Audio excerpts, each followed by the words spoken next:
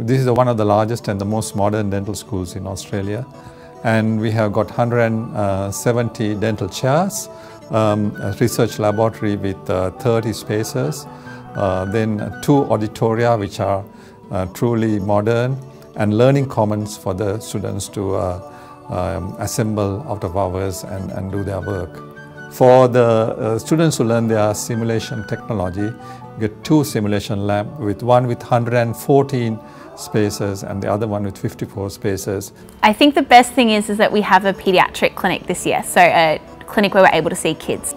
Paediatrics is something that I'm really interested in. Potentially I'd like to specialise in it after, so having the opportunity to treat kids at university has definitely been my highlight. So the School of Dentistry is principally concerned with producing the highest quality undergraduate education and postgraduate education that's possible, producing world-class research that has the capacity to change the face of dentistry internationally, and engaging with the community to provide dental services that will assist Queenslanders most in need. I have loved learning at the Oral Health Centre this year. It makes you feel like you have to give more because the facility is so amazing. You feel like you need to be worthy of working in a place that's so advanced and has so much to offer.